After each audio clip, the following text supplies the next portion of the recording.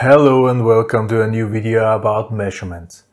This time we are going to talk about multimeters. We're talking about digital multimeters, right? So we have here a multimeter. I've brought one digital multimeter with me. It's looking usually like this. This is a typical digital multimeter, looking not this I want to measure, it's want to show you, but this device is a multimeter. You see, we have different boards here. We have a common board, where this is minus, basically. This is where minus of the voltage measurement, or the end where the current is rushing out again.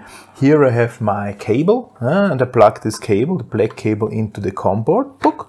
And here I want to measure now voltage. All right, this is a power supply, switching power supply. It should produce 24 volts. Let's see. If I want to measure volt, I have to use this plug. This is for volt measurement. This is for ampere, small milliampere, microampere, and this is for amperes, amps. Put it in. This is the board to measure voltage. And now I want to measure voltage. I put it up here, volts, in volts. This is the selection switch, put it to volts. And right now it's in DC mode, so I can measure DC voltage. Here I have the DC side. And let's see how many volts I am going to measure here. 24.71879. Well, jumps a little bit. This is the voltage here. Right? This device here is a DC-DC converter. Let's see where it goes. Here, this is the output of the DC-DC converter. Let's measure here also. Minus 11. Minus 11. This is, I've switched it. You see, it can measure in both directions. Now put it here and put it here. 11. Now it's plus. Clear, I hope. That we can, if you measure negative voltage, that's plus, that's minus. If you put it the other way around, it shows negative voltages. Right? So this is DC side. If I want to measure AC, I can select here, switching to AC, and here this is public power supply, so we should measure here the voltage of the power plug. Ooh, and there's already warning.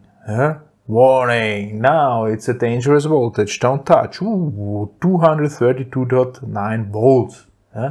And this is true RMS, true root mean square. This means the effective value of the voltage. Since I know this is a sine wave because it's public power supply, I can guess how the sine wave looks like. If I don't know it's a sine wave, this particular multimeter shows me the real effective value, the root mean square, true RMS. This is a feature of this. Some cheaper models do only show the correct value for sine waves, but if it's a rectangular wave or I don't know, another form simply, then it does not show the correct value. Okay? You have to consider this maybe. This one shows the correct effective value, the correct true RMS value in any case.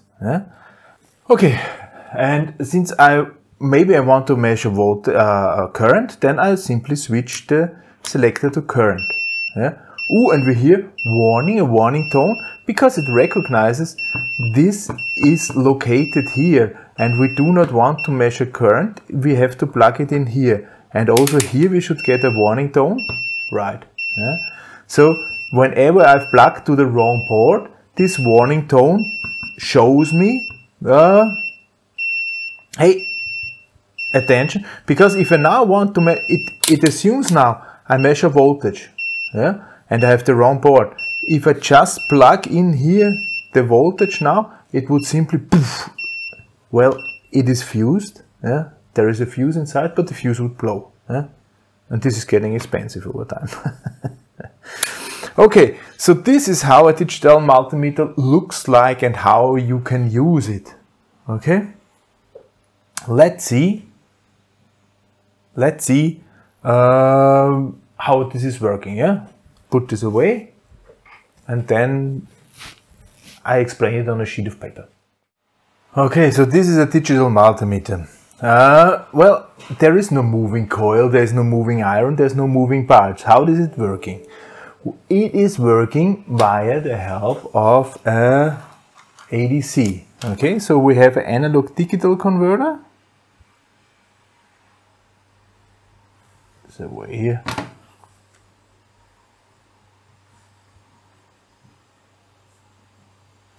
The usual analog digital converter is a dual slope converter.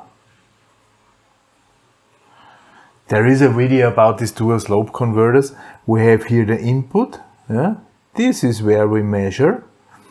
Whenever I select something else here, it may be used a different pre-circuit or something like this. However, there is the measurement voltage, UM. And on the other hand, the ADC is giving out a number. And this number is displayed here. Okay, that's it. There is just an analog digital converter, usually a dual slope converter inside. And whenever I select here a different mode, it will use a different switch, but the core element is this analog digital converter. Good. There is always a resolution of such. Resolution of the ADC. And when we look here, here's written 40,000 counts. So this ADC is dividing the measurement range into 40,000 elements. Okay? Example. 40,000 counts. What does it mean? Yeah? Let's say we have a measurement range of 0 to 20 volts. Yeah? This is the range. We divide this 0 to 20 volts into 40,000 counts. So this means we have 20 volts divided by 40,000 counts. This means on 20 divided by 40,000 equals 0.5 millivolt. Okay, here 5 raised by the power of minus 10, so we have 0.5 millivolts. Okay, this is the resolution, 0.5 millivolts. And what do I see on my display here? Well, we can see display. We can see 0. Okay. The next value we might see is 0.5 millivolt. The next we might see is 1 millivolt. The next we might see is 1.5 millivolt, and so on. Yeah? And what is the last value I can see with my 40,000 counts? The last value is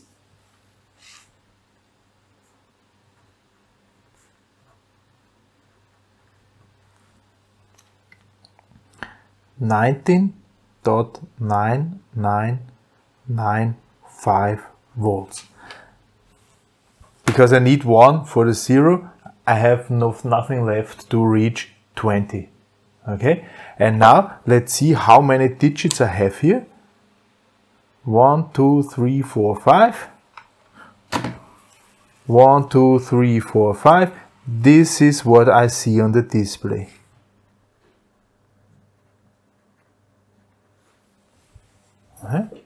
Maximum range.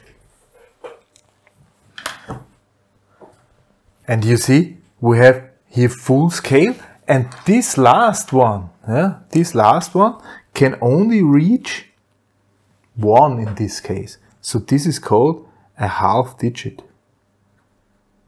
This is called a half digit. The first one is called a half digit because it will not extend to 9. Yeah?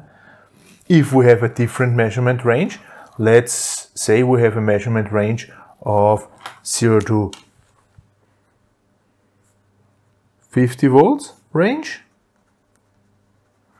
What does it mean? 50 volts divided by 40,000. What is one count worth? 50 divided by 40,000. 1.25 millivolts. 1.25 millivolts. Display. 0 volt, 1.25 millivolt, 2.5 millivolt, and so on. Last value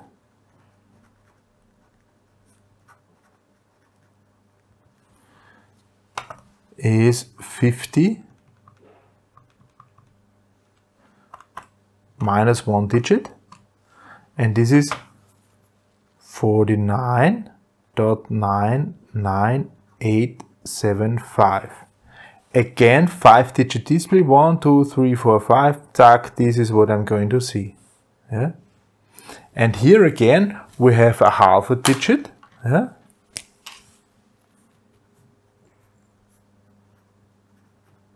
But now this half digit is even up to 4.